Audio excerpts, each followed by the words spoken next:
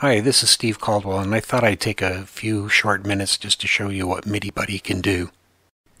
When you launch MIDIBuddy, it goes up into the menu tray. You can click on the menu tray and set up the output ports that you want to go to.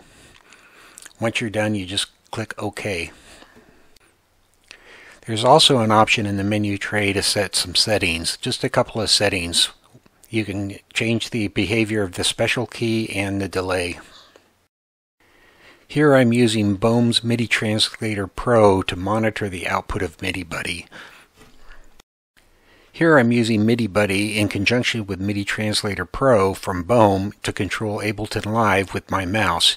You can see I'm doing horizontal and vertical movements to control different functions, and then I can also use the scroll wheel to control different functions.